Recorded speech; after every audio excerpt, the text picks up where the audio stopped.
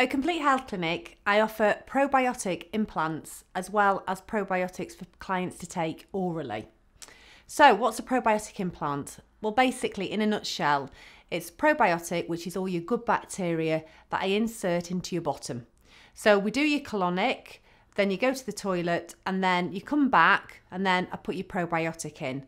So they're really good for when you've had bad stomach problems, you've had oodles of antibiotics, or you've had a yeast overgrowth, or you're just generally not feeling too great. The thing is with probiotics, they act a little bit like doorman on a nightclub. So if you think of your gut as a nightclub, mine's actually the hacienda, we have doorman on it. And we have some doorman saying, yeah, do you know what? You're all right, you can come in. And then you've got the other doorman going, I don't like the look of you, you're not going anywhere. So what we need to do is to ensure that we've got enough doormen on there doing their job. So what I do see when I have people's doing their colonics is I can actually see if you've got fermentation going in there, because basically your doormen aren't doing their job.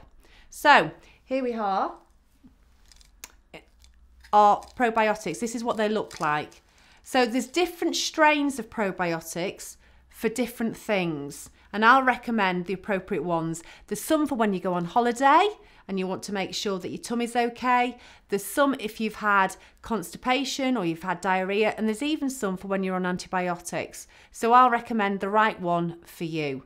And all you do, very easy to take, little capsules, and you just take them usually in the morning with breakfast, so it's first thing, and take them and then off you go.